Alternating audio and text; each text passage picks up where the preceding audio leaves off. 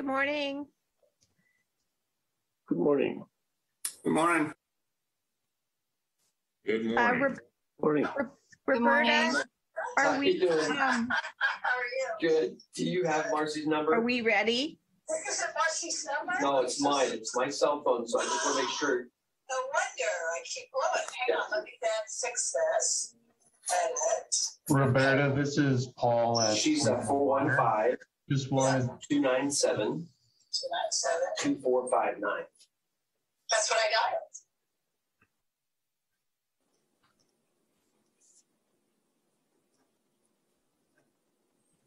Hi, this is Roberta.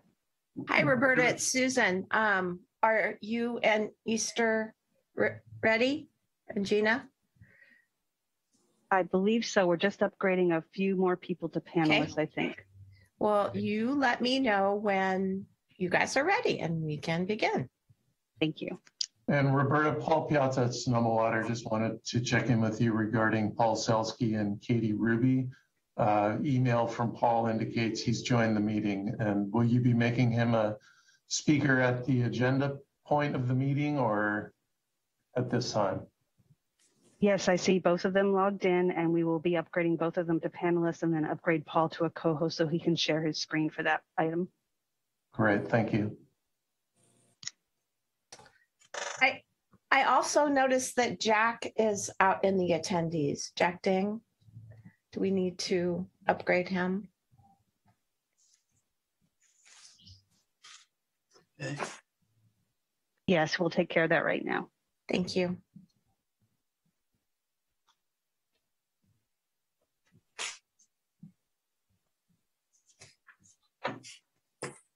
Good morning, everyone. Good morning. Good morning, Jack.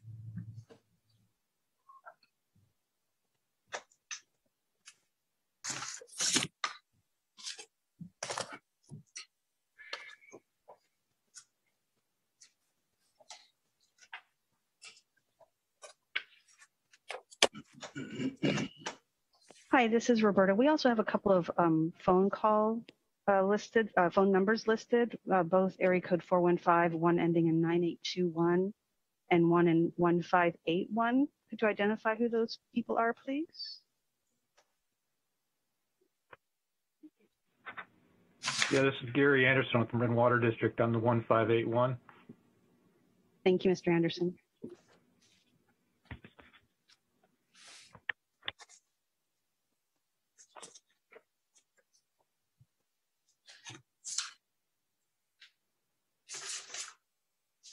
And I see a hand raised for the phone number 9821. Can you unmute and speak to us? Sorry, it took me a minute to figure out how to unmute. This is Danielle McPherson with the Bay Area Water Supply and Conservation Agency at the 9821 number. Thank you so much. Thank you.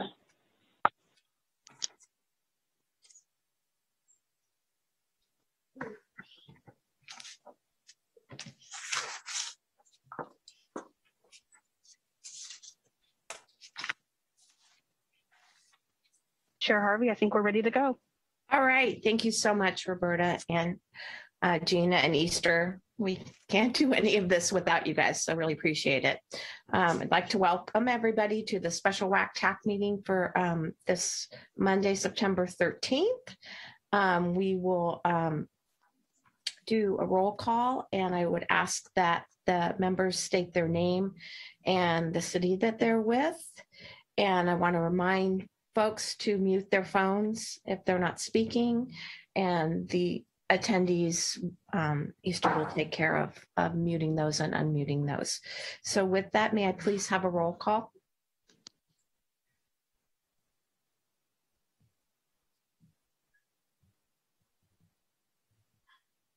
Sorry, City of Cotati. Here, Susan Harvey, City of Cotati. City of Petaluma. Here, Mike Healy, Petaluma. City of Rohnert Park. Here, Willie Linares, City of Rohnert Park. City of Santa Rosa. Here, Tom Schwedhelm, City of Santa Rosa. City of Sonoma. Here, Jack Dean. North Marin Water District. President Jack Baker. Town of Windsor. Sam Salmon, Town of Windsor. Valley of the Moon Water District. John Foreman, Valley of the Moon Water District. Marin Municipal Water District. Here, Jack Gibson, Marin Municipal. Now the TAC members, City of Cotati, Craig Scott, City of Cotati. City of Petaluma, City of Rohnert Park, Mary Grace Pawson, City of Rohnert Park. City of Santa Rosa, Jennifer Burke, Santa Rosa Water. City of Sonoma, Colleen Ferguson, City of Sonoma. North Marin Water District, Drew McIntyre, North Marin Water District. Town of Windsor, Christina Goulart, Town of Windsor. Valley of the Moon Water District, Matt Holner, Valley of the Moon Water. Marin Municipal Water District. And we also have additional public attendees. Let's see.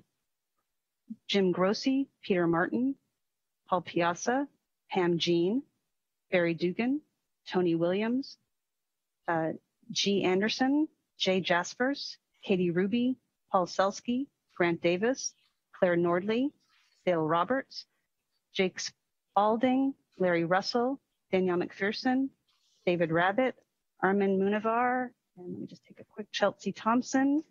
We have Brad, Lee Sherwood, Michael Thompson, Mike Ilmarini, Sebastian Birch, Shannon Kotula, Stephen Hancock, Susan Hayden.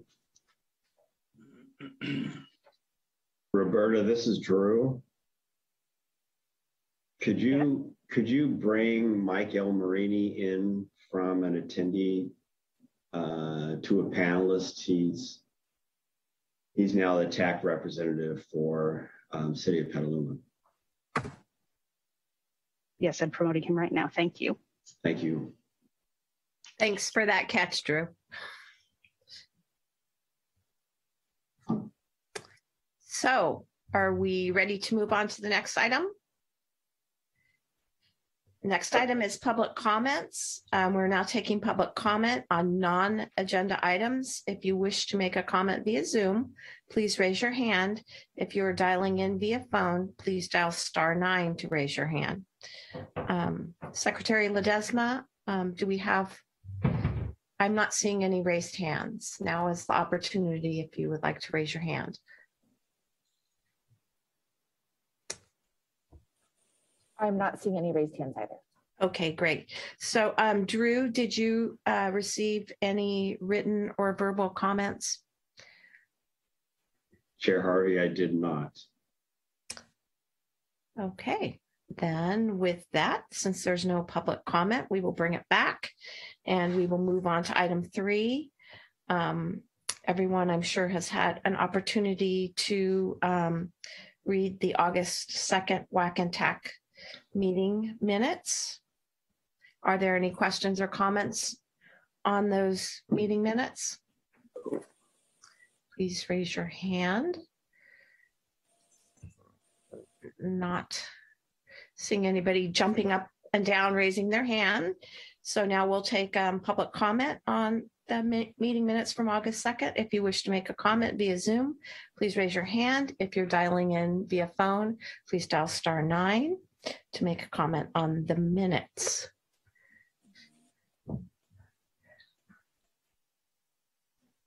Secretary Ledesma, I'm not seeing any hands. Are you?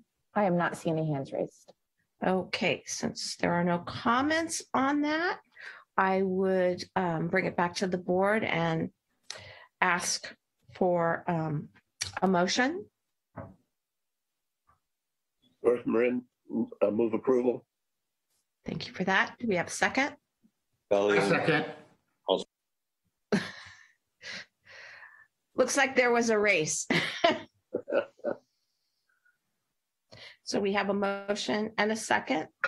Could I ask for a roll call vote, please? Yes, City of Cotati, Yes. City of Petaluma, Yes. City of Rohnert Park, Yes. City of Santa Rosa, Aye.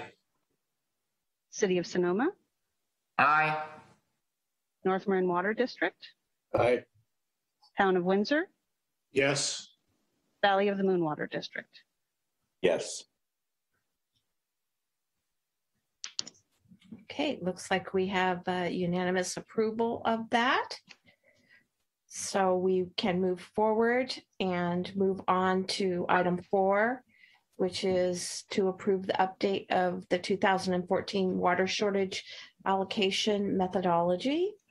And I believe that, Drew, are you going to comment on this?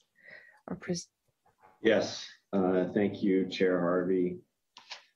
I'm gonna kick this off, and then there will be a presentation by Sonoma County Water Agency consultants Brown and Caldwell. I believe it'll both Paul Selsky and KT will be kind of providing an overview presentation on the model and what the changes are. But before they start, I just want to remind the WAC members that back in April, we had a special WAC meeting and there was an update on the history of the water shortage allocation going back to 2007. Just recall the restructured agreement was signed in 2006, and in the restructured agreement, they had some section there that essentially indicated that there needed to be a water shortage allocation methodology in place. And the restructured agreement identified some of the provisions that the allocation methodology needed to include. The agency developed an allocation model back in 2007, and that was used for a couple years. And then in 2010, the agency and the TAC started working on an update to the allocation methodology, recognizing that the one that the agency was using right out of the gate had some areas that could be improved. And so fast forward from 2010 to 2014, over that 3 to 4 year period, the agency and the TAC members worked on developing an update to the allocation methodology, and it was called the 2014 allocation methodology. And the WAC unanimously approved that methodology in 2014. However, it did have a sunset date of 2 years to allow some more time to address some concerns that were being raised on the human health need calculation, essentially the indoor water use calculation. Concerns were raised that it should not include the commercial industrial institution demands. You'll hear me call those the CII. And unfortunately, during that 2 year period, we did not have enough time to go back and address this issue about the CII. And that's been worked on now this year, the first half of this year, on a full court press, if you will. And what the WAC members have in front of them essentially is the 2014 allocation methodology with some miscellaneous updates, primarily to address the CII question that was raised. And the intent here is to get unanimous approval of this allocation methodology, and that is required by the restructured agreement. And if it's unanimously approved by the WAC members, then it can be presented to the agency, and the agency can adopt it. And then we essentially have an updated allocation methodology that's new and improved over the one that the water contractor, not the water contractors, the one that Sonoma County Water Agency has been using since 2007. So with that sort of as the preface, then I'd like to go ahead and turn it over to Paul. Paul, are you going to kick this off and then Katie, or is it the other way around? I can say just a I'm sorry, there's two Pauls. Are you talking to Paul Selsky, Drew? Whichever Paul is appropriate to start this presentation. Yeah, I'm happy to turn it right over to our consultants at Brown Caldwell. I just want to recognize all of the work by the contractors to help us with this update, which got underway in collaboration with the 2020 Urban Water Management Plan. So we have a professional services agreement in place with Brown Caldwell, who did the work to update the model in 2014 as well. So thank you all for your assistance in getting the data needed to update the model and for all of the collaborative work that went into the approach for this current iteration. So with that, I just want to introduce Paul Selsky and Katie Ruby at Brown Caldwell. They'll be co-presenting, and to go ahead and take it over, Paul. Okay, and Katie's going to be putting up the slides, and I'll be starting off the presentation. Yeah, and I actually don't have screen sharing ability at the moment. Is anyone able to make me a co-host? Roberta, can we make that happen? Yes, just give me one moment. Thank you so much.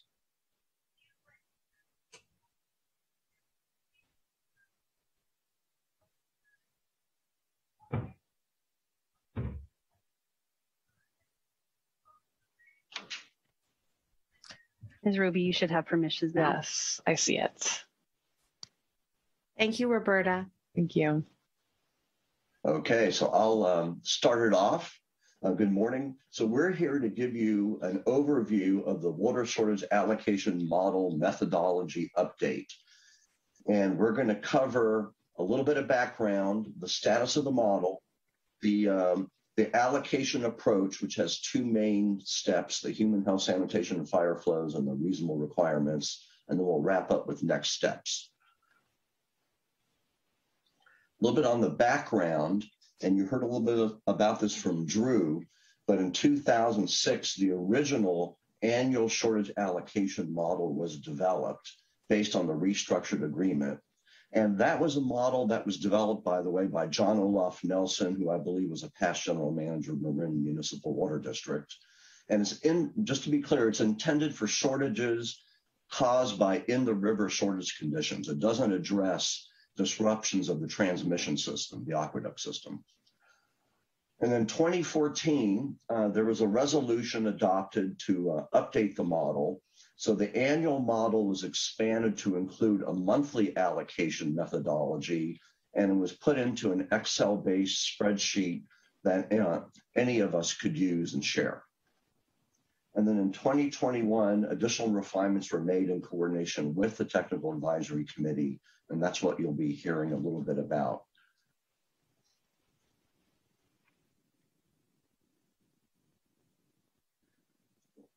Okay, so the status is that the model was approved by the WAC to be used through 2016, but it was never adopted by the Sonoma Water Board of Directors. And one outstanding question back in 2014 to 2016 was how the model handles commercial, industrial, and institutional demands, known as CII. So this 2021 model had some modifications done to address the CII issue and some other questions. And we collaborated with the TAC ad hoc committee to make these adjustments to the model. So this formula gives you the basic approach to how the allocation works based on how Section 3.5 of the restructured agreement describes how it should work. And everybody's allocation, each contractor's allocation is their human health need for Sonoma Water. And if there's any additional supply available from Sonoma Water above the total of everybody's human health need, that is then allocated and added to the health need based on every contractor's entitlement share divided by the total delivery entitlements. And the reasonable requirement is also capped, is the maximum allocation that can be provided through this allocation methodology. And you'll hear a little bit more about that. So again, the two key parameters are the human health, sanitation, and fire flows, and that's the base allocation. And we're considering CII separately now on how that's calculated. And then reasonable requirement is the maximum, it's the cap, the maximum allocation. And one adjustment we've made is that it does not exceed the average 3-year use for the previous 3 years, which is supposed to represent a normal supply. One nuance is Marin Municipal Water District, per a separate agreement, is capped at 4 million gallons a day supply for the May to September period of every year. And with that, I'll turn it over to Katie Ruby to take you into some of the additional details on these items. Great. Thanks, Paul. Good morning, everyone. So given that the human health need and the reasonable requirement are those two key elements that Paul touched on, we're going to dig into each of those in a little bit more detail to show how they are determined in the model and to highlight those key changes that we've made in this latest update. And to start, we're going to look at some language from the restructured agreement, which includes some key definitions and really kind of serves as the basis for the allocation methodology. So to start with the human health need, the restructured agreement notes that the human health need shall take into account the hardening of demand. And demand hardening essentially reflects that for those customers who have made significant progress in conservation, it can be harder to have additional cutbacks in demands during a shortage. The human health need shall be based on winter water use by all of the water contractors. And then the restructured agreement does allow, if necessary or appropriate, for equitable purposes to consider the commercial, industrial, and institutional water use separately. So that's that CII consideration we've been talking about.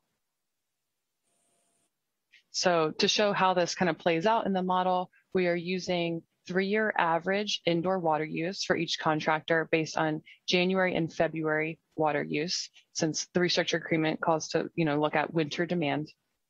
And then we've broken out the CII portion separately and only applied the demand hardening adjustment to the non-CII portion of water use, which is essentially residential water use. The human health need also includes fire flow and transmission system losses in the total, which were not included in that original 2006 model. And then we subtract off the local supplies for each contractor to get to the allocation from Sonoma Water. And the local supplies, we're currently using 100% of anticipated local supplies as provided by each contractor. The model does have flexibility to also use a percentage of 3-year average local supplies. So back in 2014, that's what was used. We looked at 3-year average kind of historical data with a provision that those local supply numbers could be updated as information becomes available. So as we've noted, one key change to the human health need this time around is considering CII water use separately. And this slide, presents the differences between the 3 different versions of the models if you want to dig into the calculations further. But essentially, the main thing here is we're applying a demand hardening adjustment only to the non-CII portion of indoor water use, which is essentially residential water use. And the purpose for this is to avoid penalizing customers who have high CII water demand, which would increase the indoor winter water use. And so the way the demand hardening adjustment is applied is essentially contractors with indoor residential per capita water use below the regional average get a boost, so a little bump to their human health need. And contractors with high indoor residential water use their human health need is brought down to the regional average. And again, I've noted this time around in 2021, we're subtracting off 100% of the projected local supplies available. So now to pivot and talk about the reasonable requirements. As a reminder, the reasonable requirement serves as the cap on any customer's allocation. And really the intent of the reasonable requirement is to ensure that no customer receives more water during a shortage than they reasonably need. The restructured agreement says that the agency may take into account demand hardening in determining the reasonable requirement, but it's not required like it is for the human health need. But really the intent is to encourage water conservation and local supplies. So how this plays out in the model is we're looking at 3-year average total water use for each contractor, and that's it. So the reasonable requirement is capped at 3-year total water use. There's no more demand hardening adjustment in this latest model update. Similar to the human health need, Sonoma water transmission system losses are included in the total, and then we subtract off the local supply numbers to determine the reasonable requirement for Sonoma water supply. And again, if you want to dig into the calculations, here's some more detail on the 3 different models, but really the only change here is capping the reasonable requirement at that 3-year average total water use, which essentially removes the demand hardening adjustment. And the reason we did this is because the demand hardening adjustment, which was included in the previous model, actually bumped up some contractors' allocations above their actual water use from the past couple of years. And based on the intent of the restructured agreement, it's not reasonable during a shortage event to have more supply than one would use on average. So that's why we made that change in collaboration with the TAC. This slide summarizes the different elements of the 3 versions of the model. Really, there are a lot of similarities between them, but some of the key differences that we've touched on today are that fire flow and transmission system losses were not included in the original model, but we've since added those in. The other main change is how we are separately considering CII water use and the human health needs, so focusing the demand hardening adjustment on that non-CII portion. We are capping the capping the reasonable requirement at the 3-year average use of supplies, so essentially removing the demand hardening adjustment there. And then the last change is how we're considering local supplies. So again, there's flexibility in the model on how this is done, but this time around we've looked at the actual local supply numbers that are available rather than considering some percentage of past local supplies. So here's a little bit about the model itself. You can see a screenshot here of the interface, but essentially it's an Excel-based model. There are several different tabs, starting with some instructions and definitions. And then there's a tab for the annual model and the monthly time step model, with the ability to input the total supply available from Sonoma Water and provide the percentage of local supplies to be considered. And then there are individual tabs for each customer where the population and water use data is input. So with that, that concludes our presentation. And Paul and I are happy to take any questions or comments that may arise. And then the next step is to consider approval of the updated methodology. So, thank you. Thank you for that, Katie and Paul. The 2 Pauls and the Katie. Yeah. So with that, do any of the WACR TAC members have any questions?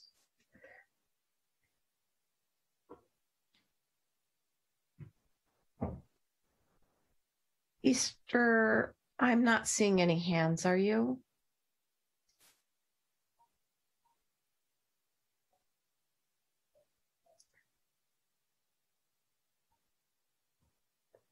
I am not seeing any hands raised.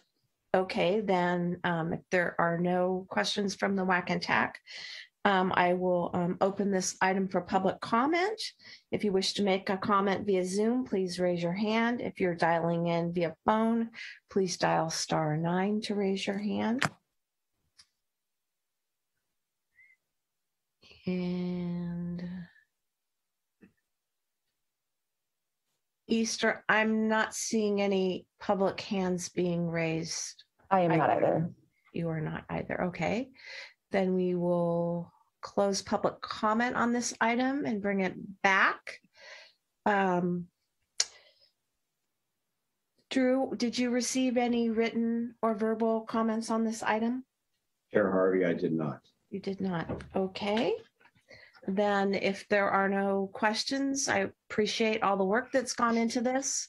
I know it wasn't easy. I know we've been working on this for a few years, and all the work that the TAC has done and all the work that the consultants have done and everyone getting us to this point. So with that, I would entertain a motion. Petaluma will move approval. Dorf Marin, second. Okay, so we have a motion and a second. Easter and Gina and Roberta, did you get the first and second? Yes, Mr. Healy and Mr. Baker. Perfect. Then I would ask for a roll call vote on this item. City of Cotati, Yes. City of Petaluma, Yes. City of Rohnert Park, Yes. City of Santa Rosa, Aye. City of Sonoma, Aye. North Marin Water District, Aye. Town of Windsor, Yes. Valley of the Moon Water District. Yes.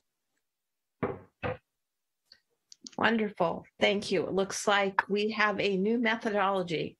And again, thanks to all for getting us to this point. I know it was not without struggles. So appreciate everybody cooperating and getting us there. So with that, we can move on to item 5, the Sonoma County Water Agency Climate Adaptation Plan draft. And I believe that Dale Roberts is going to present this to us.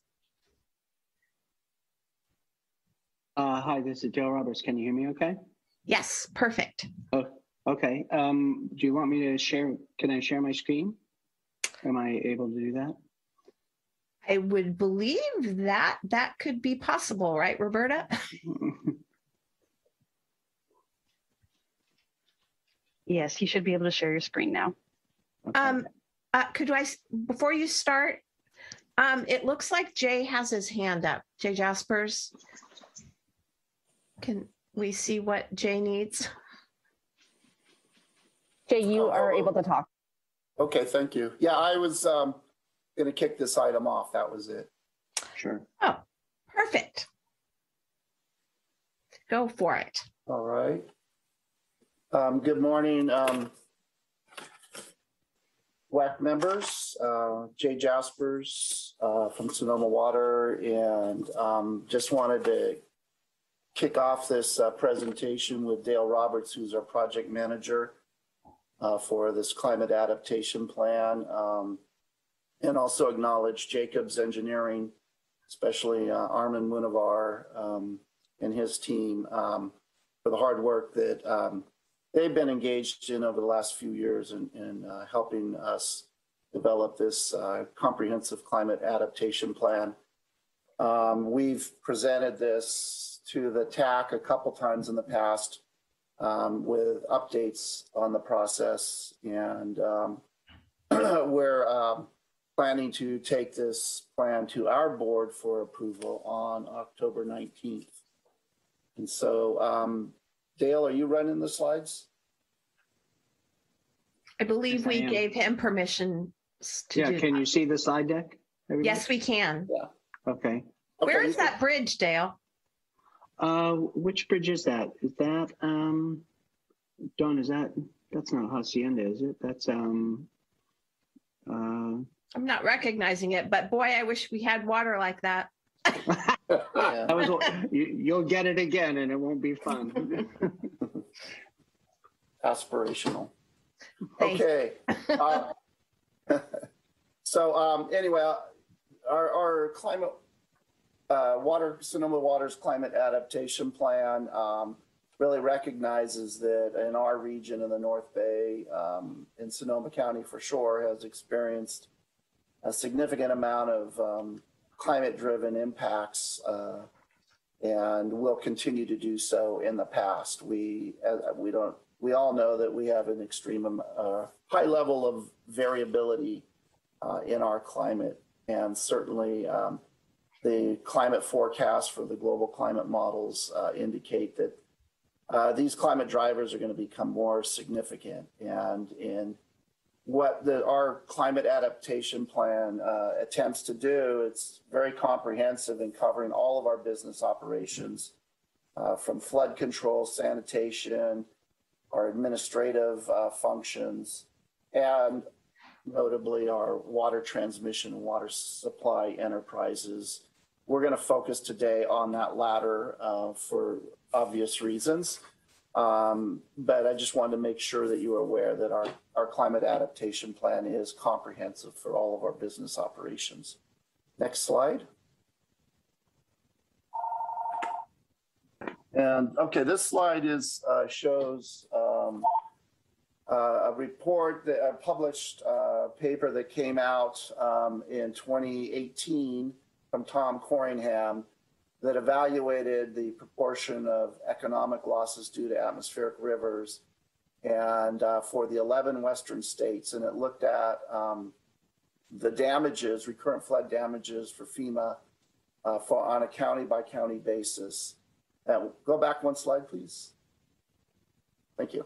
And what I want to show here is that close to 98% of the damages for flood in Sonoma County in our region were due to these atmospheric river events, which you've heard us talk about before. And then the table in the lower right shows that over the last 40 years, Sonoma County's suffered $5.2 billion of damages due to recurrent flood damages. And that is the highest of any county in the 11 Western states. The second county for damages is Los Angeles County. So Sonoma County definitely is impacted greatly by these atmospheric river events or flooding. And then also, as we've known the last 2 years, when we don't have these events, we go straight to droughts and significant droughts at that. Next slide.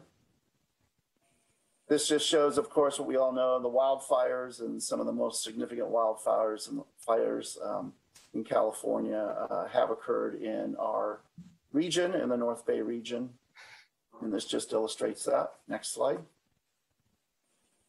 Sonoma Water has several ongoing efforts focused on climate adaptation. We have partnered with a lot of research and academic institutions and federal agencies to better understand the latest in climate science, and so that we are well versed and can take in the latest information, the latest tools that are available into our operations and our operational models, so that we can be as prepared as possible and utilize and take advantage of the most recent advances in science. Some projects that we have been involved with, we've talked about forecast informed reservoir operations, which really can provide water supply benefits and flood control benefits by using this information, this latest science and tools in how we and the Corps of Engineers operate our reservoirs.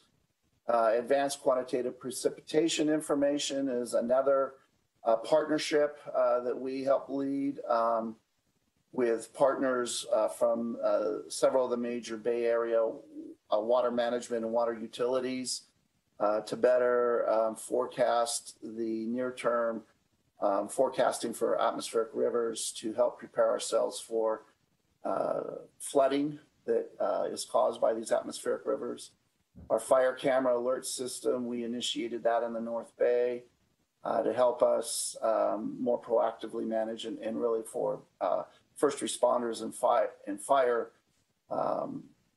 agencies such as CAL FIRE to have better information to support situational awareness and logistical support. And we have several other projects here. I'll just point out the water supply resiliency study, which is a collaboration with our water contractors that we're actively engaged in. And that focuses on water shortages in our regional system from Potter Valley down to basically Sausalito, and really looks at developing a model to apply stress tests, water shortage stress tests, either through seismic events or through drought, and then are really examining and working together to see if there are any projects we can do to build resiliency against those shortages. We're very active now, again, with Jacobs and Armin and his team, with all the water contractors in implementing this study, pushing forward the drought scenarios and setting aside right now the earthquake scenarios for later, given the current circumstances. So anyway, this just gives you an idea of some of the projects and programs we're involved with to build our climate resiliency. Next slide.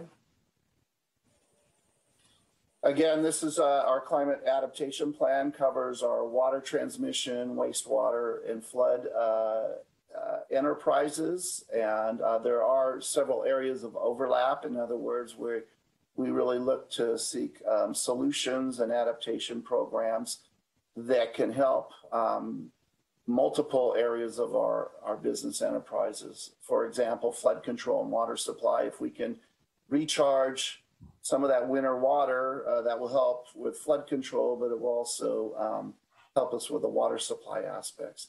And recycle water, using more recycled water, not only helps the sanitation resiliency, but it also helps from water supply too, of course. Next slide. Okay, this is my last slide.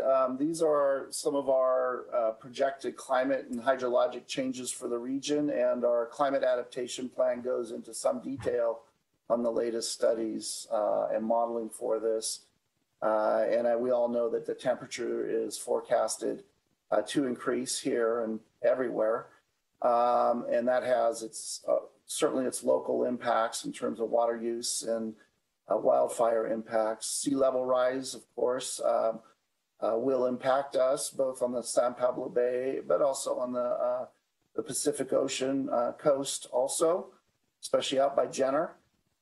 Precipitation is variable, and when you look at regionally, some areas may experience drier conditions in the future, and some will be wetter. Our region, it's a bit of a mixed bag depending on what the climate models you look at. But what the climate models are consistent is that we will have increased variability. That means we will have increased precipitation intensity and likely higher flood intensity. And we, at the same time, will have higher recurrence and intensity of droughts. And the reason for that is because these atmospheric rivers, all of the climate models predict that these atmospheric rivers will play a greater role in our future climate, either by their presence or lack thereof, which then produce, the droughts and the flooding impacts and risks that we will face and continue to face into the future for our facilities and our operations. And of course, wildfire, again, with a increased temperature and increased drier conditions during periods of the future, we've already all are well versed in that hazard and threat that we face here. So with that, I'm going to turn it over to Dale to finish out the presentation. Thanks, everyone. Thanks. I'm Dale Roberts with the Sonoma County Water Agency. Thanks, everyone, for being here today. I'll get through the rest of these so we can get to any questions you may have. Jay talked about the various climate threats, the increases in temperature, sea level rise, the variability in precipitation and the likes. And so we paired those in a vulnerability assessment across each of our core functions of water supply, flood management, and sanitation, which is the old school term for wastewater. And looked at how each of those parameters would impact each of those core functions of ours. And then, of course, vulnerability is the sensitivity of that climate threat times how well that system can adapt to it. But in addition to that, we also looked at a deeper dive at the risk assessment, and then what is the consequence of that climate threat, and the risk being the product of the consequence times the likelihood of it. And can you do something about it at that point, which leads to the next step, which was looking at each of our systems. And we did this table similar to this, or an assessment similar to this, for all of our water supply, flood control, and sanitation system. These are sort of the major systems, how we broke down our whole water supply system. Most of you have seen some of these facilities. They may even be near you, Mirabel and Wohler. I think you've all been to. If you haven't, we'll take you there. You need to see it. And our chlorination systems and our booster pump systems down the road and way up in the upper water supply in the Lake Sonoma and Lake Mendocino, and looked at based the vulnerabilities and risks of all those systems. And you can see each of the impacts. The temperature rises, sea level rise isn't too bad on the water system. On our sanitation system, our flood management system, sea level rise is a different issue. But as far as water supply goes, that's not a big impact water supply wise. Extreme precipitation, you can see river flooding, and of course drought. We're all living that right now. So we looked at across all of our systems, even booster stations and the like. Then we sort of categorized all of those after developing adaptation strategies, categorized them into different groups and grouped them together. We had 70 some odd strategies for each of the water supply, flood management, and sanitation systems. Circumstantially, each of those core functions neatly divided into 5 overarching strategies, action strategies for the water supply infrastructure, increase operational flexibility, improve the system integration and regional resilience, improve watershed and natural resources management, and continue to advance science and technology as it relates to the water supply system. And we'll go into detail in some of these a little later. But I want to point out in the lower left there, you can see regional water supply strategies. That's the resiliency study that Jay was mentioning earlier. You've heard reports of that at some of these water advisory committee meetings and technical advisory committee meetings.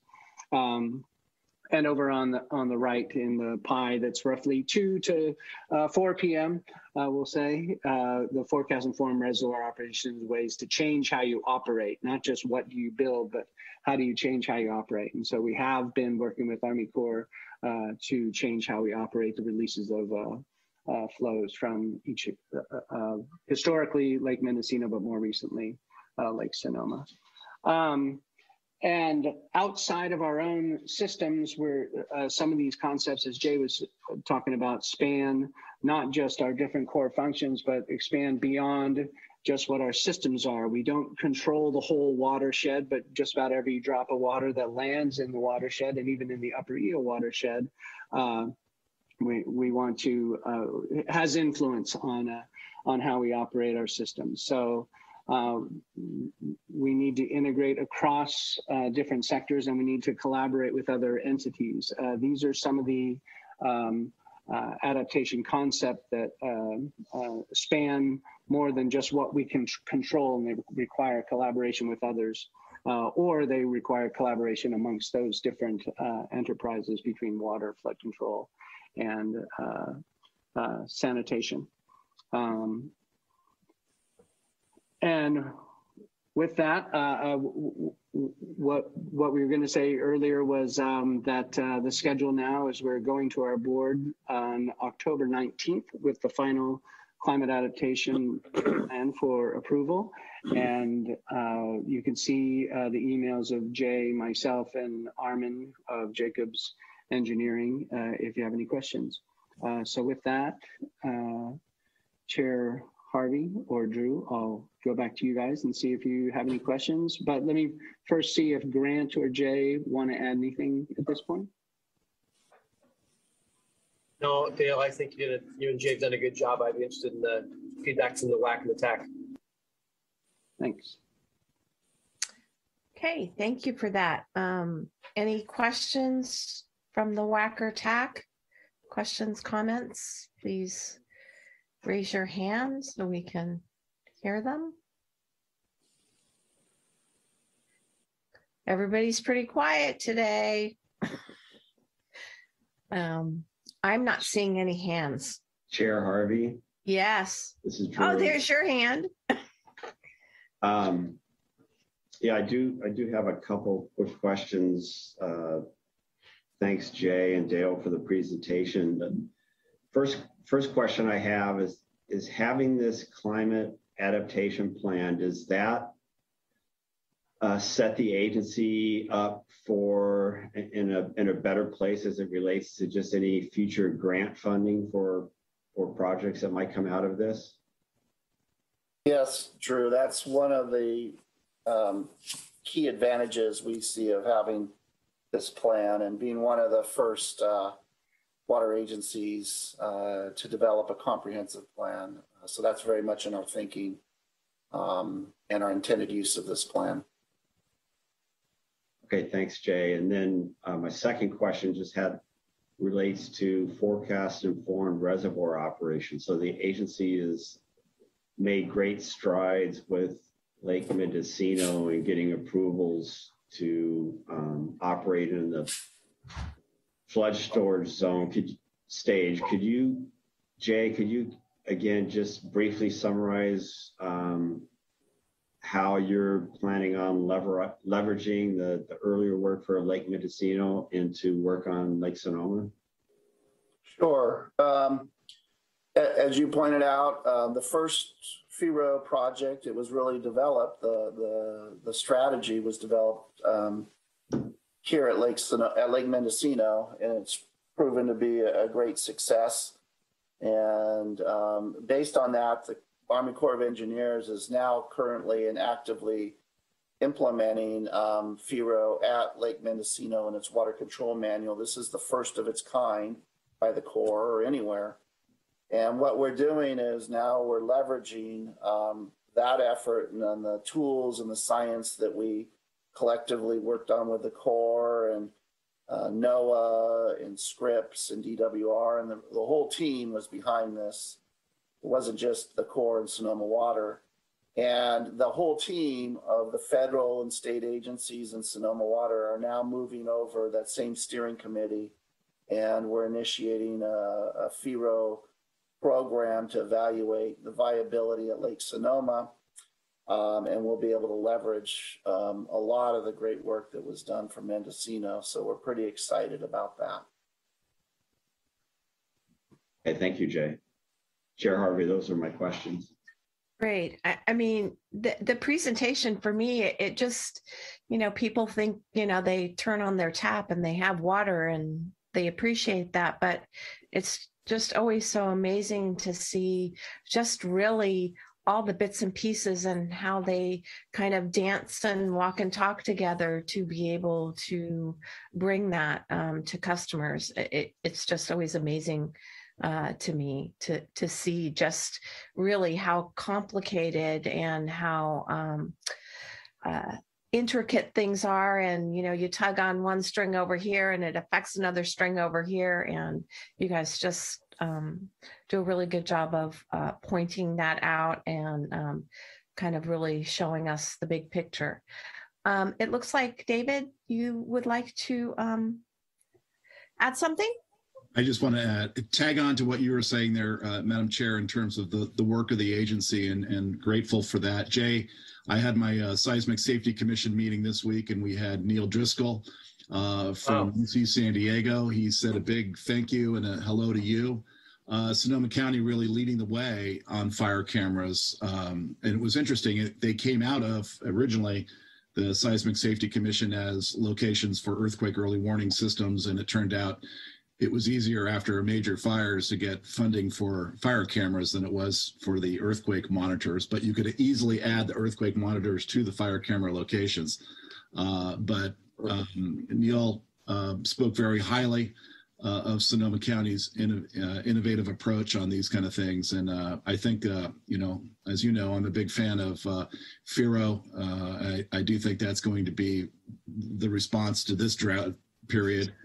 Just like Lake Sonoma was to our last drought of record. So here's to continuing that work as we go forward and staying ahead of the curve as much as possible in these very turbulent times. So thank you for all the work.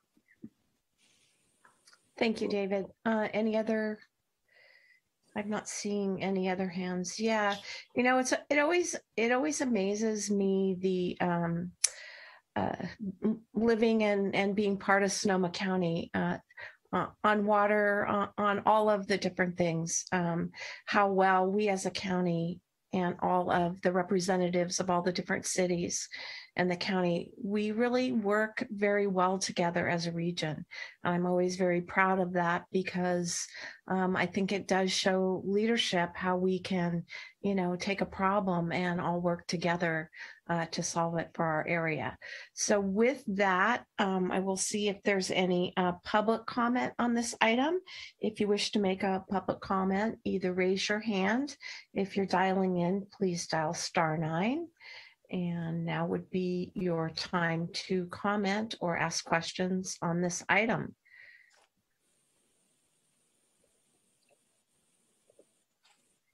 Gee, the audience is also very quiet today. I am not seeing any hands. Are you? Chair Harvey? Yes.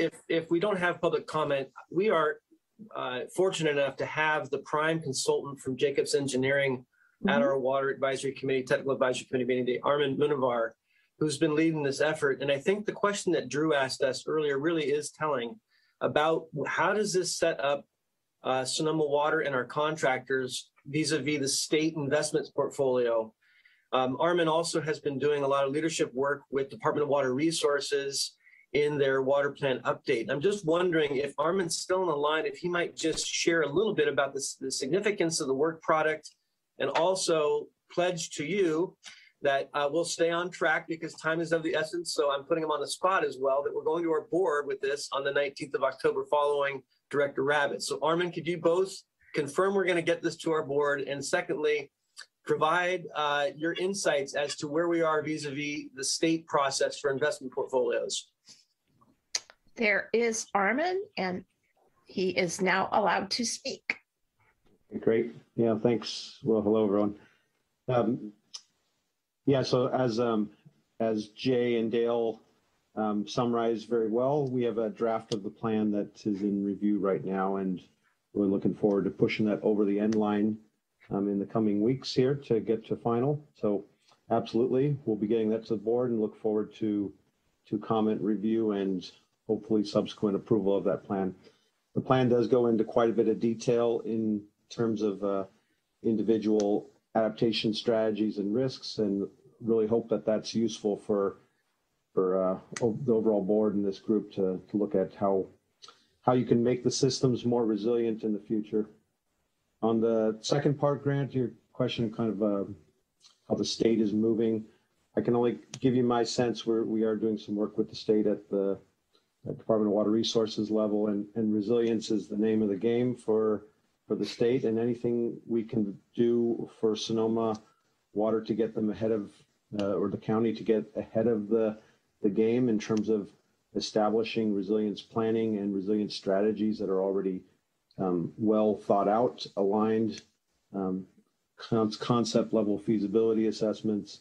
The state is really looking forward to moving those towards action. And I know the recent windfall budget has been pushed towards resiliency, and at large part resiliency and wildfire resilience. So there's quite a bit of opportunity for funding, and I think this plan sets up the county quite well to attract that funding or go after that funding.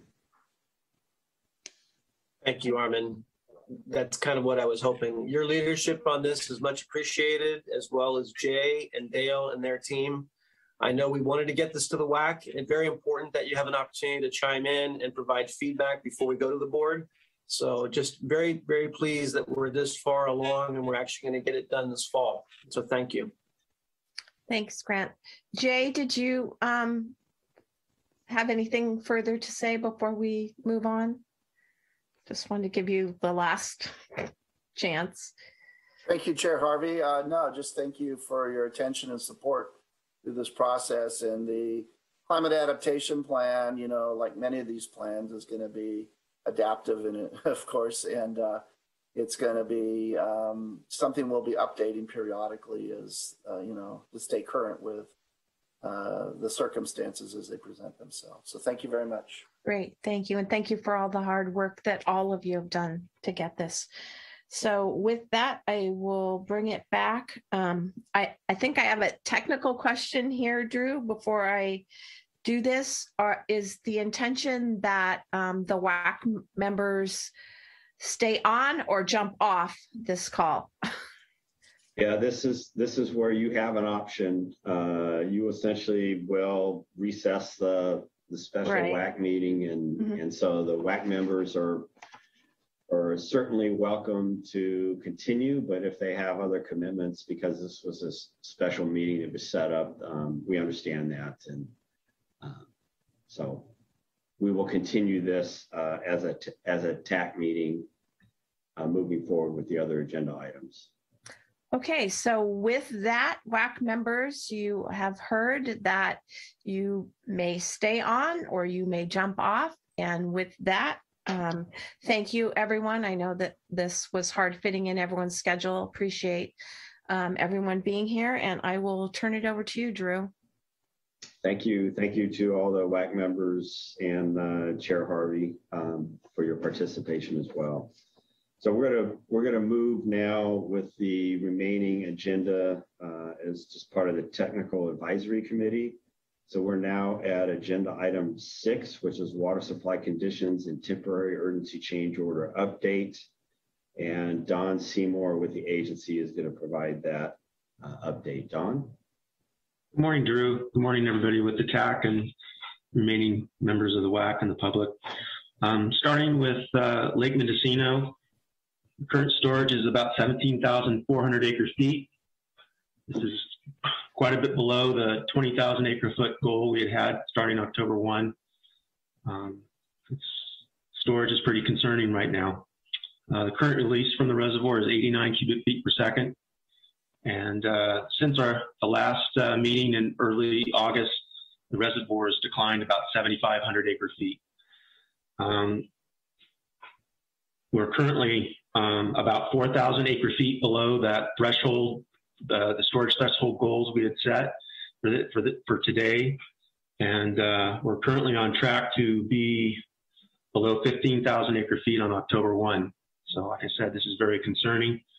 With regards to, just want to bring up the emergency regulation, and everybody's aware that curtailments were issued by the state board, both for the upper Russian River and the lower Russian River, selected water rights on the lower Russian River, all water rights on the upper Russian River. There have been inspections by state board enforcement. Sonoma Water's facilities were actually inspected a week or so ago. And that included Town of Windsor, who is a point of diversion on our water rights. Those inspections are currently going on in both Sonoma and Mendocino County, and they're scheduled to continue through the end of the month. So there's information posted on the state board's webpage on those inspections. For Lake Sonoma, the current storage is about 113,000 acre feet, and the release is 98 cubic feet per second. And since our last TAC-WAC meeting, storage has declined about 9,300 acre feet. The reservoir is forecasted to drop below 100,000 acre feet early to mid-November. So starting to see some, we're getting to very low storage compared to where we've ever been before at Lake Sonoma. 5-day running average at the Healdsburg gauge has been 26 cubic feet per second. The current flow rate is about 25. Kind of put this in perspective on how low this is. The lowest the flow has been this time of year at the Healdsburg gauge was in 2015, and it was about 55 cubic feet per second. So this is significantly lower than what was even experienced in 76, 77. The upper Russian River is the lowest it's ever been in over the 81 years of history for that Healdsburg gauge. At the Hacienda Bridge gauge, the 5-day running average has been 34 cubic feet per second, and the current flow rate is 36 cubic feet per second. So with that, I'd be happy to answer any questions. Okay, thank you, Don. Any questions on Don's update from the WAC or the TAC?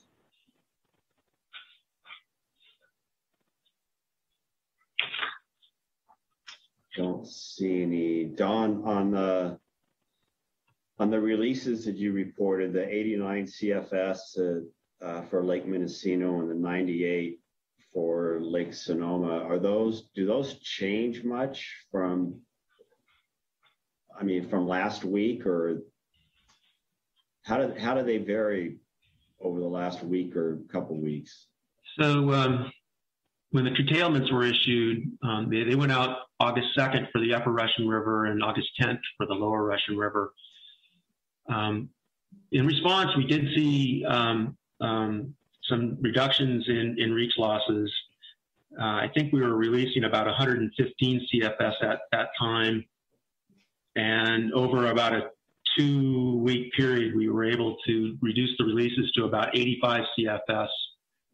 However, we saw, and it stayed that way from like mid-August till about a week ago, Drew. We were seeing pretty steady flows in the river. About 10 days ago, we started seeing declines again, and we had to make a release change last week for an additional 5 CFS. So it went from about 82 up to 89. But it has been fairly steady. On the Lower Russian River, we had been releasing about 84, 85 CFS for almost the entire month of August and the first week of September. Last week, we did have to make a release change of 5 CFS to increase releases. And I think really what was driving that is the completion of the replacement of the inflatable dam, and then in filling the dam and trying to speed that process up is not wanting to choke, issues of choking the river off and having trouble meeting minimum stream flow requirements down Osceola Bridge. Hopefully we'll be able to cut that back, but we'll have to wait and see. Okay, thanks, Don. And then with respect to your field inspections by State Water Board staff, is there anything you can share there? Any comments of note at all that were raised, questions that were raised? No, it was pretty uneventful. The team was actually led by a State Board staffer who had actually been in the Russian River Permitting Division for a long time, who transferred to enforcement. So he knew our facilities really well, and he kind of had the same question the Sonoma Water staff did. Why are you selecting Sonoma Water when for an inspection, it seemed like that wasn't going to provide them with much information. It was, like I said, they just visited several of the points of diversion and some of our meter facilities. Basically, we were selected, their selection process really was heavily weighted on the size of the water right. So obviously Sonoma Water, with having the largest water right in the Russian River, was put on that list. The only other thing I would mention is I'm not sure really how, other than, water right holders knowing that there's State Board staff in the field, based on what they were looking at, I really don't know how that's going to support enforcement of those curtailments. Really the information they collected, I'm not sure, other than having their presence, I'm not sure how it's going to help get folks in line that may not be in full compliance with the curtailment. Pam was at the inspection part of the time. I don't know if you want to add anything, Pam. No, not really, Don. It was, like Don said, the fact that the sort of team leader for our group that came out was familiar with our facilities and us, I think helped. I hope that the fact that the enforcement teams are out throughout the watershed, there's several of these teams out right now. I'm hoping that will get some people to do what they're supposed to be doing, which is not be diverting water if they're not municipal or residential users. So we'll see, though. It really just depends on how seriously people take it.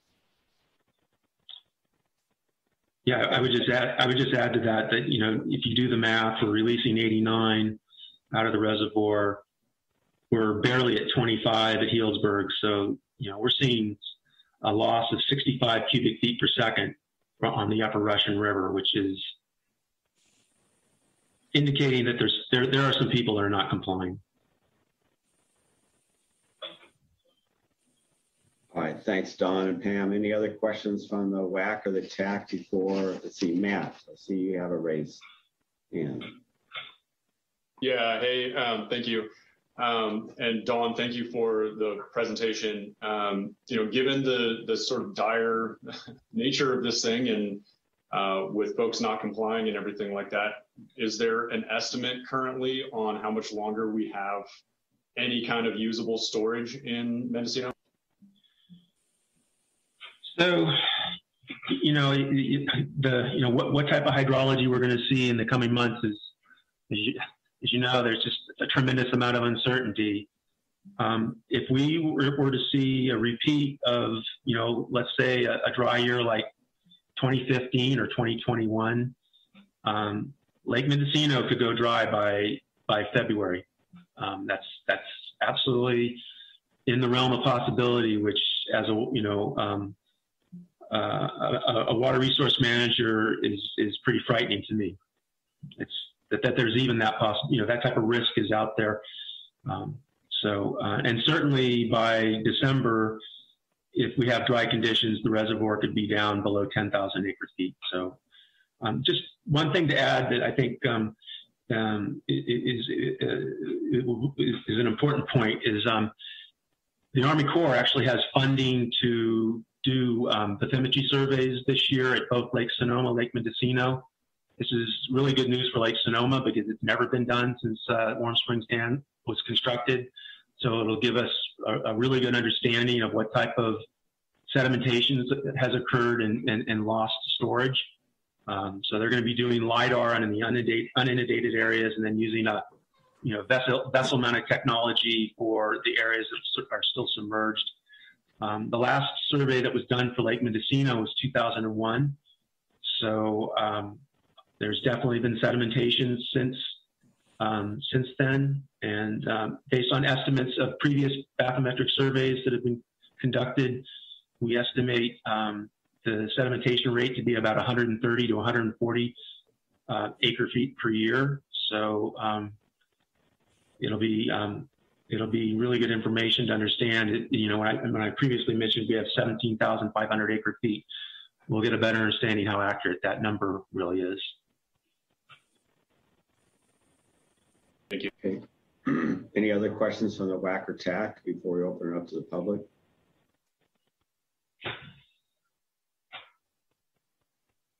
I don't see any. All right, now if anybody from the public, again, this is agenda item number 6, water supply conditions and temporary emergency change order update. If you'd like to make a comment, please raise your hand via Zoom or dial *9 on your phone. Drew, we do have 2 raised hands. Peter Martin, I'll allow you to talk. You can go first, please. Yeah, thanks for letting me ask a question.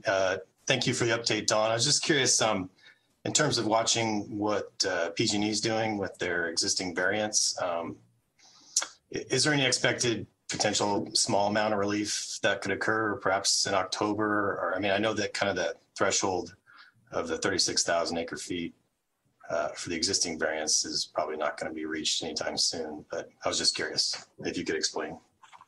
Yeah, so thanks, Peter. Good morning. Yeah, so PG&E is managing the Potter Valley project under a variance that FERC approved. They had done temporary improvements. They approved it temporarily twice, and then a final approval was issued in August. And no, they are going to be strictly, PG&E has made it pretty clear in a number of meetings, they are going to be strictly managing to that variance until it expires, either through hitting that 36,000 acre foot threshold after October. That has come up at a couple meetings, and they've been pretty clear that they're going to strictly be managing to that variance. I think one point to make is we actually have seen transfers from the project a bit higher, inflows into Lake Mendocino from the project a bit higher than we had projected. However, on starting October 15th, those transfers are going to significantly reduce. The transfer to the Potter Valley Irrigation District drops from 25 down to 5 CFS, and the minimum stream flow requirement in the East Branch drops from the current 5 down to 3, and they'll also cut the buffer of 5 CFS they've been putting on it. So the transfer is going to go from about 30 CFS to 8 CFS starting October 15th. So it's actually going to go in the opposite direction.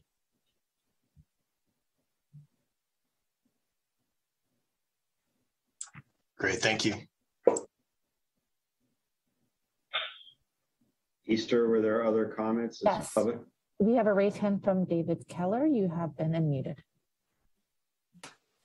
Hi, thank you. And thanks for the updates, Don. I truly appreciate it. Just for folks' perspective, and it's part of the FERC variance for the Potter Valley Irrigation District, they are still irrigating about 1,000 acres of hay. This is their second cropping. And so in terms of where water is being used coming out of Scott Dam and Lake Pillsbury, and where it's being used at PVID, this is the imbalance, shall we say, in a drought year that has been achieved through that variance, 1,000 acres. They did say that they would not be doing third cropping, but it's kind of crazy that this has been allowed. So just for your perspective on that, thank you.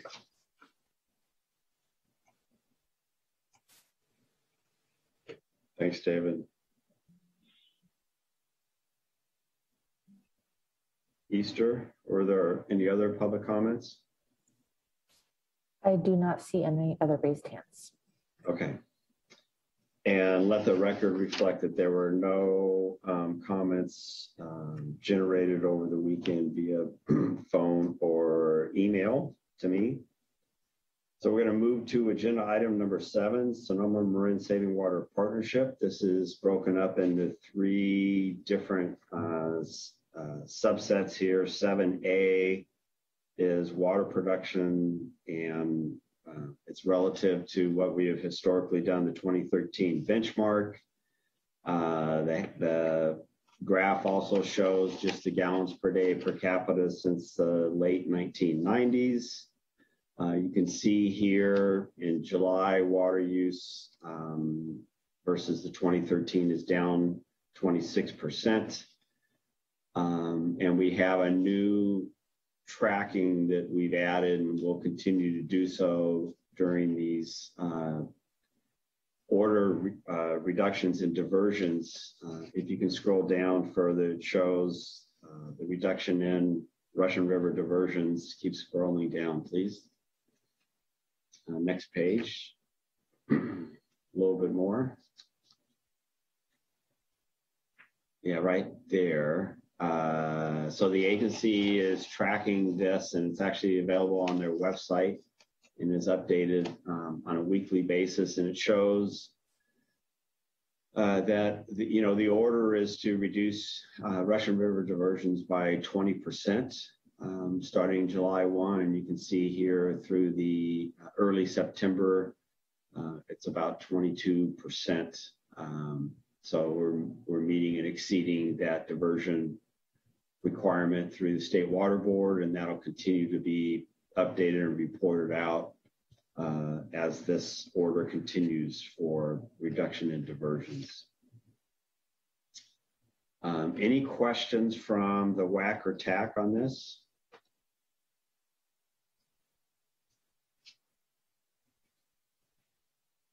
I don't see any questions, any hands being raised on that. I'll open it up to the public. And again, this is agenda item 7A. Any questions from the public?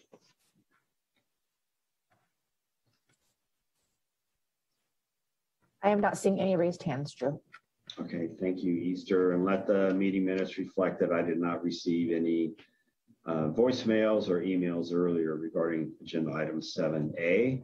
So we're going to move now to item 7B, and it's just an update from Paul Piazza on the order term 9 reporting. Paul? Great. Thank you, Drew. Good morning, everybody. So if you recall, the temporary urgency change petition and the subsequent state board order from February included a water conservation term 9, that stipulated monthly water conservation reports be submitted to the state board for the term of the order. I've reported on 5 previous monthly reports having been submitted. There was a final due at the end of August, and it's of note that we've received clarification somewhat recently that when the new state board was issued in June, if any of the previous terms were not carried over, that those terms were revoked, and so it was clarified that no final report was required for this term of the order. Just to give you an update, though, the contractors have done a great job of providing all their data on a monthly basis during a very busy time for their staff, including this final report. So I reported back in the beginning of August that we'd achieved over 14 million in savings for the 5 months during that previous term. It should be noted that that estimate of savings is really only attributable to those conservation measures that are easily calculated in terms of savings. So those types of things would include toilet installs, the drought kits that have been given away to install shower heads and faucet aerators, and other things that are easily quantifiable. Obviously, the graph that Drew just showed, where we're meeting close to a 22% reduction, far exceeds that amount of savings during the time period. And then because I did receive the reports from the contractors for this final report, we're closer to 19 million over the 6-month term of the order, just for those measures that have been implemented by the partners that are quantifiable. So it just speaks to all of the ongoing effort of all of the agencies and the partnership, and the continual participation by our customers in many of the programs that help build savings, not only during this drought year, but in the years to come. The aggregated annual savings, just from the measures implemented this summer, totals well over 30 million gallons annually. So I just want to emphasize that. And to mention finally that, again, this wraps up the monthly conservation reports that were a requirement of the previous state board order. Thank you, Paul. Any questions from the WAC or TAC on Paul's update?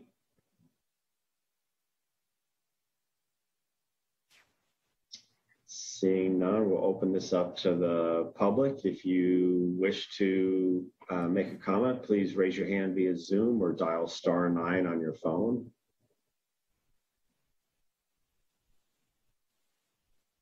There are not any raised hands. Okay, thank you, Easter, and let the meeting minutes reflect that there were no pre-recorded public comments received by me over the weekend. So we are going to move now to agenda item 7C, drought outreach messaging, and this is tag team by Barry Dugan and Paul Piazza. Thank you, Drew. Barry Dugan with Community and Government Affairs. Good morning, members of the TAC and remaining members of the WAC. I'm going to share my screen right now, and hopefully everybody can see it. We can. Thank you, Drew. So this is our public outreach update. I would be remiss if I didn't point out that this presentation is the first and only to include a pet. So we did have great participation in our second drop-by event, and this was a photo taken in Sonoma, I believe. So as you mentioned, Drew, Paul and I will be tag teaming on this presentation. And I'm going to try and advance my slide. So just a quick summary of what we're going to tell you. We had a successful drop-by event last month. We conducted a successful Saving Water Challenge during July and August. We have an ongoing bilingual social media and advertising campaign that will continue through the duration of this drought. And we have a new partnership website design that Paul will be talking about. And then finally, the Trusted Messenger Video Project that we have unveiled on behalf of the partnership. So I'll let Paul talk to you about the drop-by event. Great, thank you, Barry. So similar to the first event that occurred in June, we held a second event on August 21st at 13 locations throughout 3-county area. We were able to give out an additional 3,300 plus kits overall amongst those 13 locations. That included both devices to actual save water, such as shower heads, faucet aerators, and self-closing hose nozzles, but also information and tips on additional ways to reduce your water use and information about the various programs of the partner agencies. As you can see in the lower left photo, the kit was packaged up in a bucket that enables customers to use warm-up water or water in the kitchen sink that catches rinse water for cleaning vegetables and fruit that then could be repurposed in the household to water plants, both inside or outside the home. There is a third event scheduled for October 9th.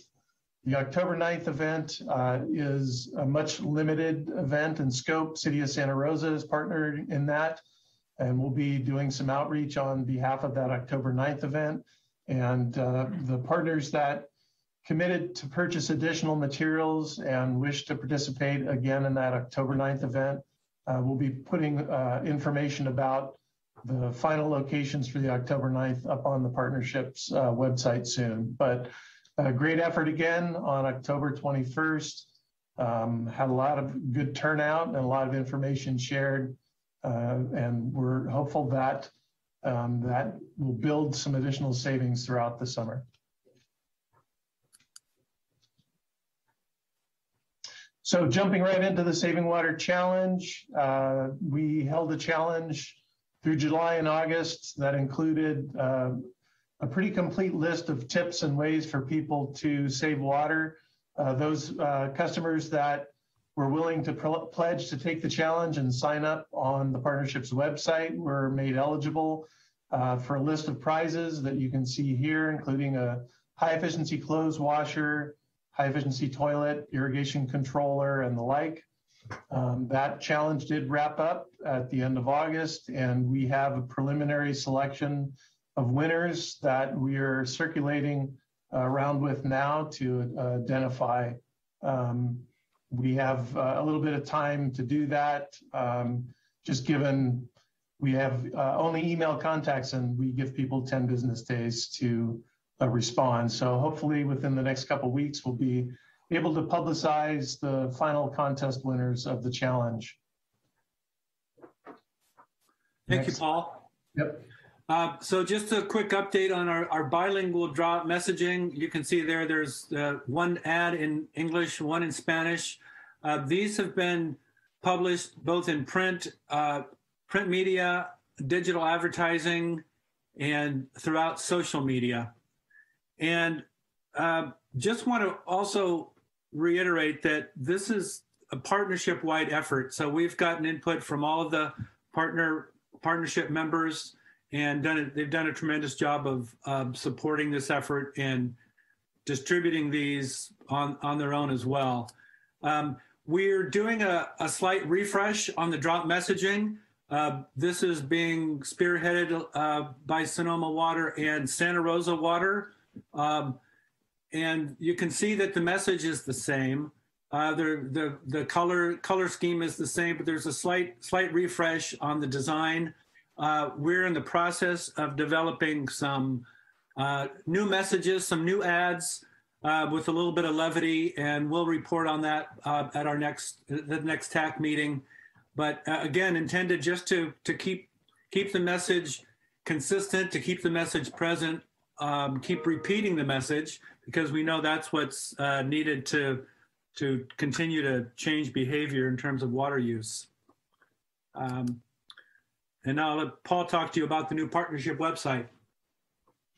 Yeah, this is a project that's been going on for roughly the last year. We had a few setbacks during the COVID time, but recently we're able to launch this new website live.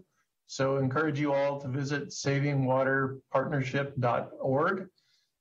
We have a couple new features on the partnership website, including a water smart plant picker. So previously we used to contract with a third-party provider to provide a database for those interested in information about low water use plants. The new website has now built that in as a feature, and we're relying on the Sonoma County Master Gardeners Superstars list essentially as the launch list, and we'll be continuing to build out that plant database over time. We also have a new tool that enables folks to get information on appropriate irrigation scheduling. The tool is hooked up to the California Irrigation Management and Information System, which relies on real-time daily weather updates to change those scheduling recommendations. It works two ways, either to provide a weekly runtime for your irrigation based on some user information about the type of irrigation that you have at your home, whether it's overhead sprays versus drip, whether you have high water use plants or low. That schedule can be customized in terms of your weekly runtime. And then there's a second option for the tool, recognizing that a lot of controllers these days have a budgeting feature, which allows customers to set their timer to meet the peak summer demand in terms of minutes, and then make seasonal adjustments to weather based on raising or lowering by a percentage the amount of time your controller actually implements. And so we do have that feature built into the scheduling tool as well. It's a watering index that simply provides easy information on a weekly basis on how to adjust your irrigation budget on a percent basis, either down or up if we're in a brief period of hot weather. So that's great. The website, of course, is a regional tool that we're going to be continue to build out over time. We did build in to the programs feature a pretty comprehensive list of all the partnership programs for each of our agencies. So people can essentially visit the website and utilize it as a one-stop shop to determine what programs are available to them, and they can be redirected then to their local utility for additional information or signups for programs. So visit the website. We're excited. It's got a great new look and a lot of new features for people, and we're hoping to build that out over time. Really quickly too, I also just want to give a nod to the Russian River Watershed Association as a great website to visit during this drought time. All of the Sonoma County partners in the partnership are also our RWA members, and did a lot of work with RWA to quickly build out a drought resources page. So if you're unfamiliar, you can visit the Russian River Watershed website, which is rrwatershed.org. On their homepage, they have a pretty clear link to their 2021 drought updates page. And it has a great resource to be able to quickly take a look at all of the cities in the watershed and shows what particular reduction goal they've implemented, whether it's mandatory or voluntary, and then links to each of the partnerships and RRWA members pages for additional drought information and resources. So thank you, Barry. Go ahead. Thanks, Paul. And finally, just wanted to give you an update on our Trusted Messenger video project. This is a project, again, launched by the partnership. It had participation from a number of the partners. And this is short videos about water saving tips from different members of the community, including the Daily Axe in Petaluma, the Cousteau Bakery in in Healdsburg, Gardner Landscape, True North Landscaping. It's throughout Sonoma County. And these are in English and in Spanish. We have, again, participation from all sectors of our community and from a lot of the partners. So that's all we have, Drew, for the partnership outreach update, and we're happy to answer any questions.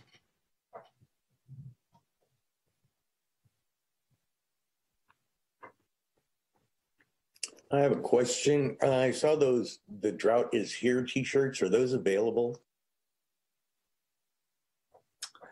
Those were available, John, to participants in the Drought Drop-By event. So those are for staff members and other people who worked at the event. We have the graphic files available if you'd like us to share them with your agency for further print runs with a shirt company. Thank you. And John, I'd even throw mine over to you if you really like one. I've used up my use of it for the season. People that know me know I love t-shirts with messages.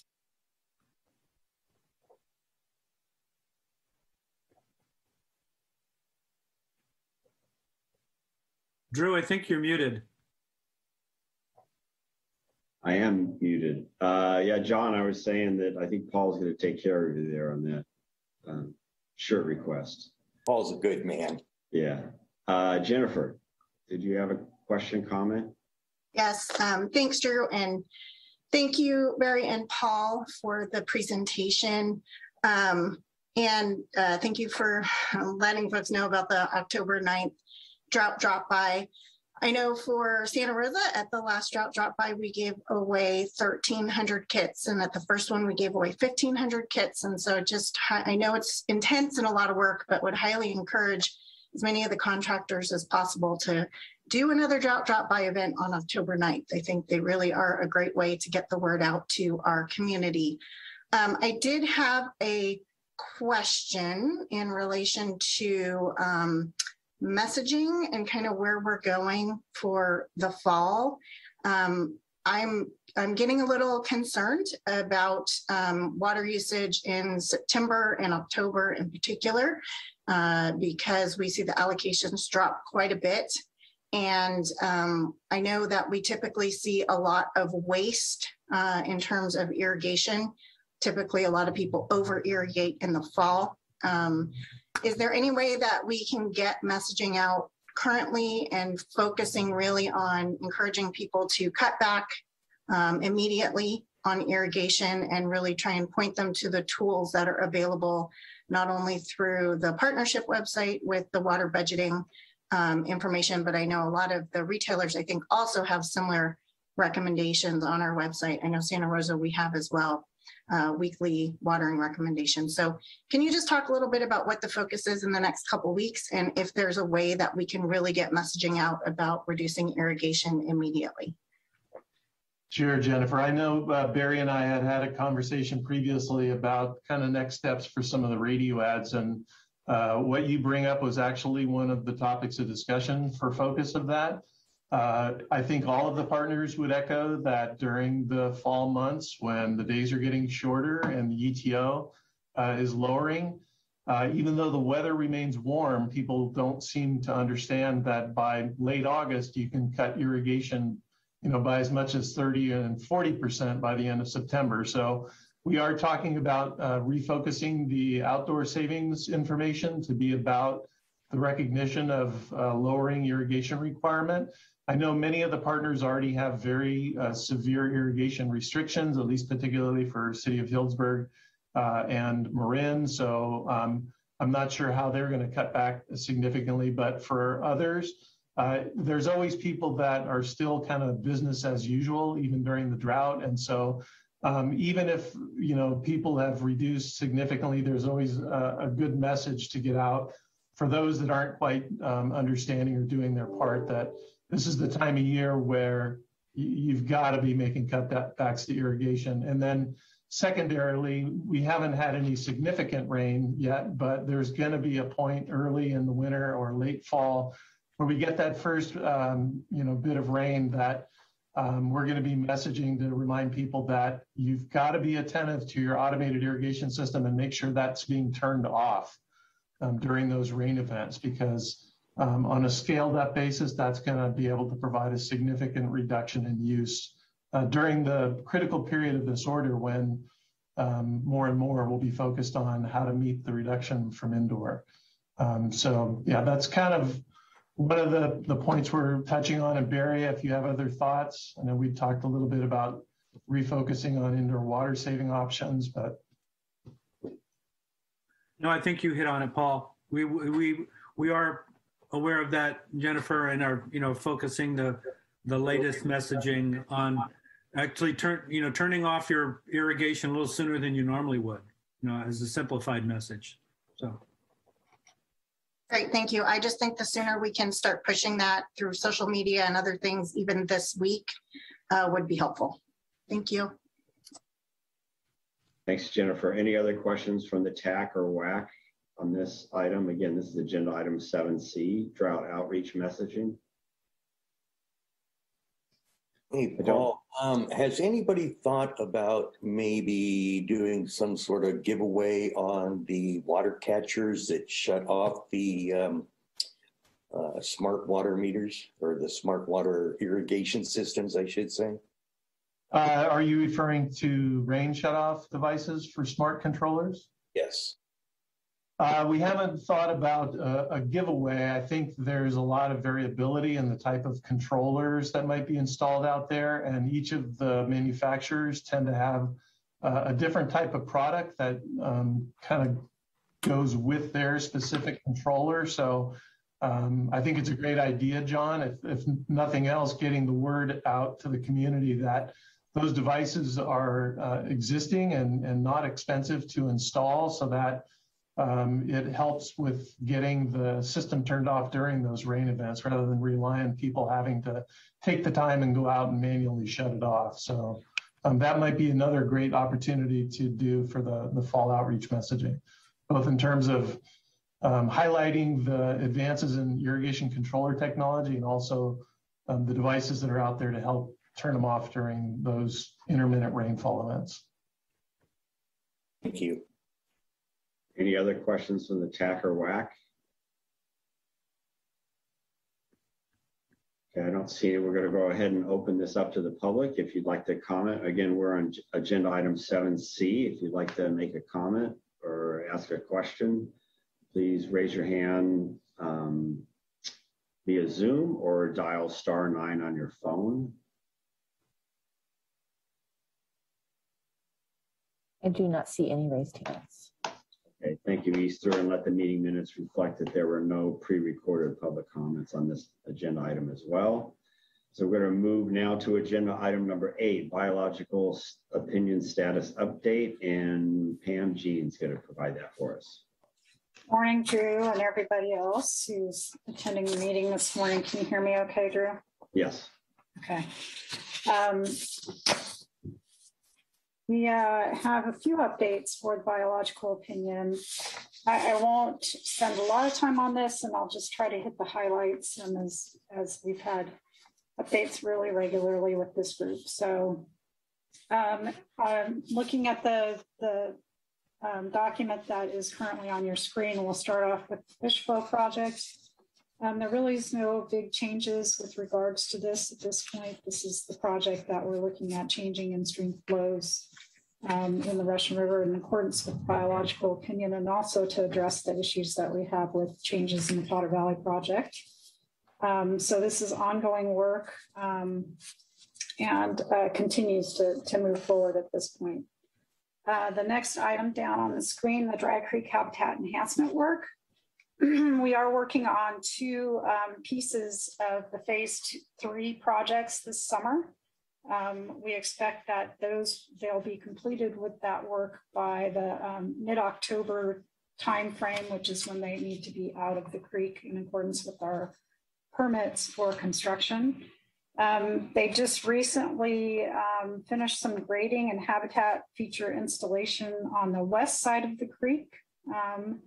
as part of this project, and a backwater feature there.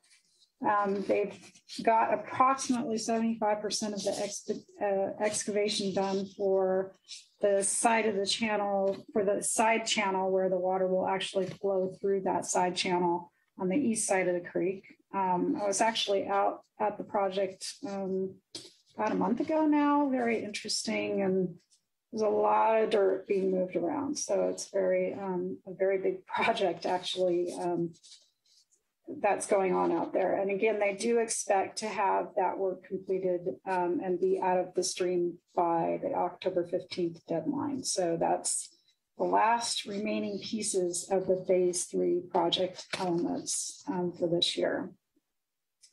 Habitat monitoring and maintenance, the next item down the screen here. Our environmental, we've talked about this quite a bit, so I'm not going to go into a lot of detail here, but our environmental staff does continue to conduct physical and biological surveys on projects that have already been constructed. So the idea is to go out there and make sure that they meet the requirements that are required by the biological opinion, as well as identify maintenance needs for those projects. So that work is ongoing. And we'll continue in the future on both the completed projects, the currently completed projects, as well as any project that gets completed in the future. We also were out, did some site visits downstream of the West Side Road Bridge.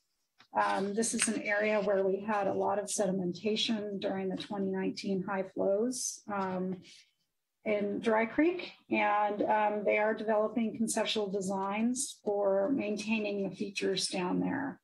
And that work will likely occur in 2022.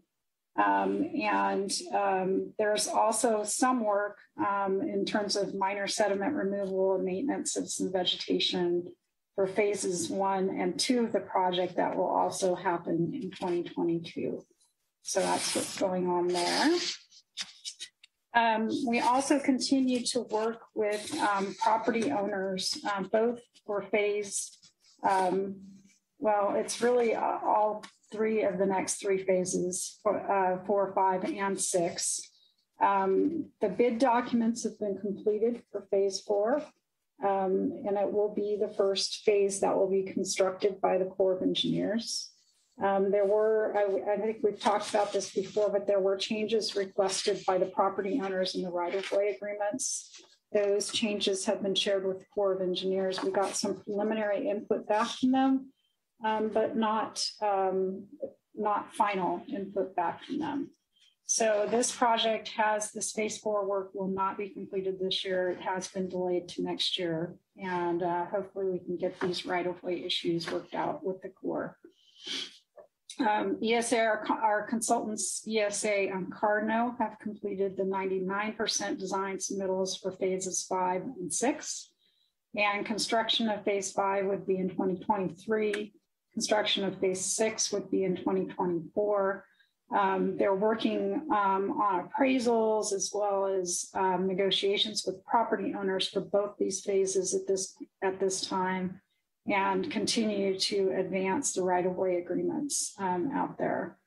We, of course, may get the same type of requests from these property owners that we got from the phase 4 property owners in terms of changes to the right-of-way agreements. So we'll have to work our way through that if in fact that happens. So the last piece about Dry Creek is that there is some, what I'll call extra work being done by ESA, working on a piece, a habitat enhancement piece.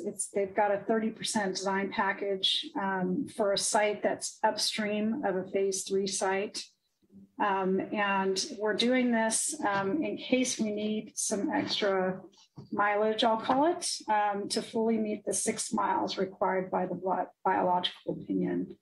We're currently meeting with property owners in the area, regulatory agencies, to get their input after there was a design meeting, should have been held last week.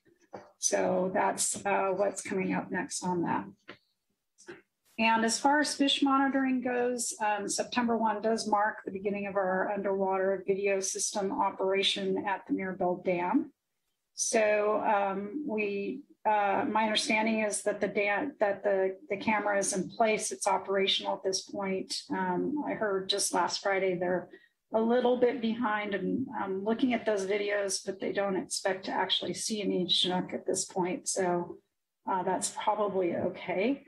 They are pretty concerned because of the drought about what the Chinook migration might look like this year. So they'll continue to work with the resource agencies to discuss this, and hopefully that information that we gather through the camera system will help in those discussions as we go along.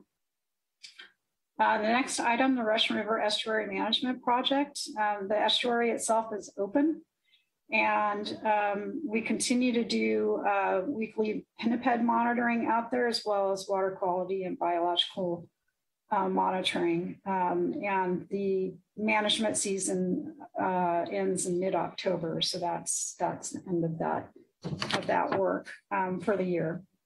And there is, just so folks know, the water quality data that is being gathered as part of the estuary management project is, as well as under the temporary urgency change petition order that we received from the state, is all being posted weekly on our website, and the link is here if you want to take a look at that.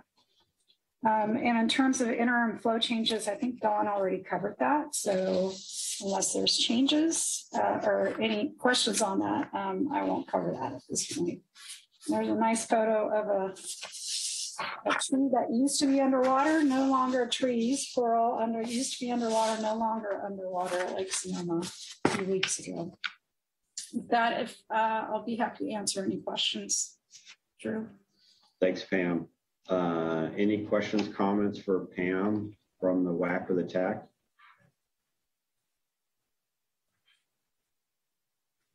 Don't see any. Pam, one question that I had just related to the draft EIR is do you have, we've been talking about it recirculating in 2021. If you have anything, do you know what month that might be? Have you heard any month mentioned? Yeah, I do not, Drew. Sorry, I don't have that information.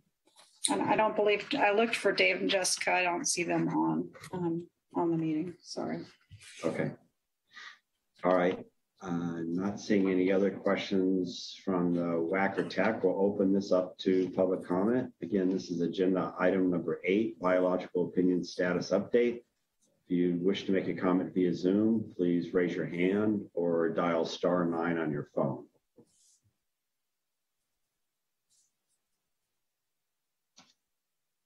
I do not see any raised hands. Okay, thank you, Easter, and let the meeting minutes reflect that there were no pre-recorded public comments on this agenda item as well. And so we're going to move to Potter Valley Project relicensing update. And Pam, you have this one as well. Yep. Okay. So the sort of big news on the Potter Valley project and the relicensing process that's going on there is that the partnership, those of us that we either refer to ourselves as the partners or the notice of intent parties, which is what the FERC refers to us as, we have a due date of tomorrow under the integrated licensing process. And instead of waiting till tomorrow to submit something, we actually filed a letter with FERC on September 2nd. And in that letter, we asked FERC to allow us additional time to do some more work in terms of due diligence and studies and fundraising. And we requested that additional time until May 31st of next year, at which time the partnership would provide further notice regarding what we're doing at that point. So the partnership requested the delay to provide time needed to answer a lot of questions, including some risk questions, ownership cost questions, as well as whether or not some restoration work might be feasible and various other things. And again, we will also be looking at seeking state and federal funding during that time frame that we've asked for through May 31st.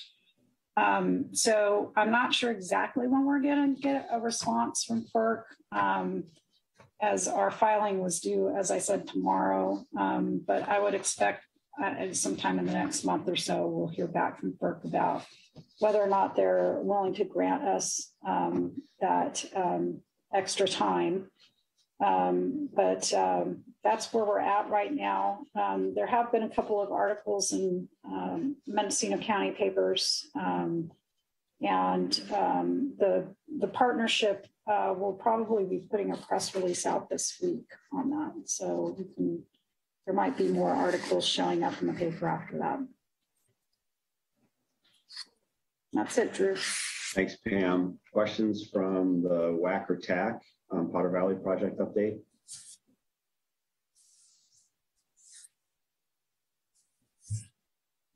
Don't see any, so we'll open this up for public comments. If you wish to make a comment, please raise your hand via Zoom or dial *9 on your phone. We do have one hand raised, David Keller. I'm going to go ahead and unmute you. Great, thanks, Pam.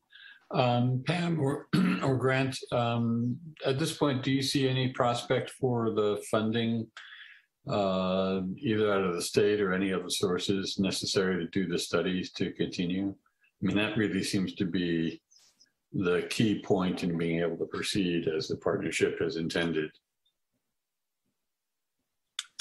David, as you may know, we're actively working with Cal Trout and our colleagues to continue to pursue state funding and to support the priority work that's got to get done. So the legislature just adjourned, and it's now time to dig through all the different drought provisions that were incorporated. There's a lot of new money in there, so that's an ongoing effort. And your colleagues are definitely right in there with us, seeking funding to support the effort.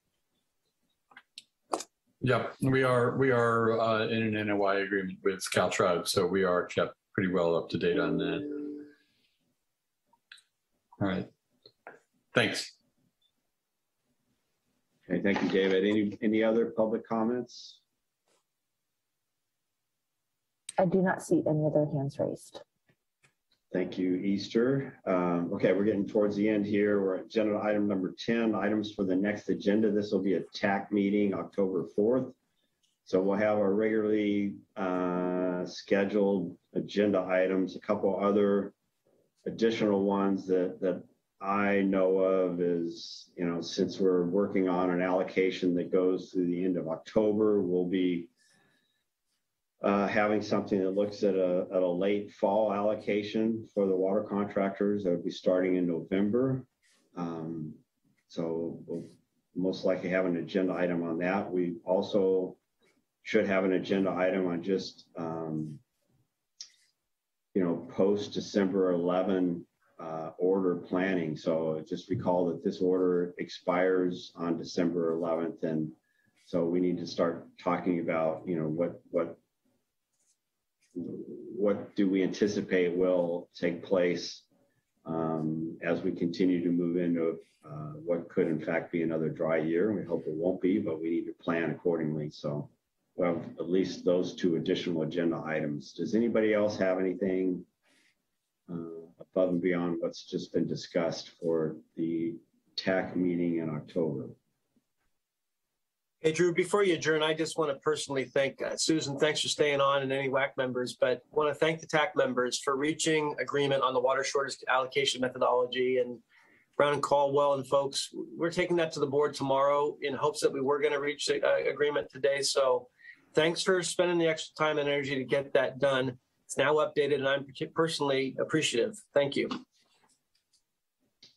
Yeah, thanks, Grant. I would second that, Grant. You guys worked, I know, really hard and tirelessly to to make it work for everyone. And I really appreciate all the work you guys did. Yeah, it's great to have a unanimous decision by the full WAC voting. So absolutely appreciated by all. Okay, I'll open this up for the public comments. Again, this is agenda items for the next meeting. If you'd like to make a comment, raise your hand via Zoom or dial *9 on your phone.